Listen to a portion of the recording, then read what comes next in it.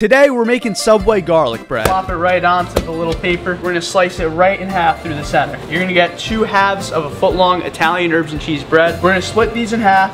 Now you have 2 different halves. Take sweet onion sauce. Don't kill me, it's not garlic sauce, but it's sweet onion sauce. And then we just give it a drizzle across the whole thing. Just try to spread it as evenly as you can. So now we're gonna add 2 cheeses. We're gonna add mozzarella and cheddar cheese to both. Nothing too crazy. I mean, I like cheese, but all right, that's a ton of cheese.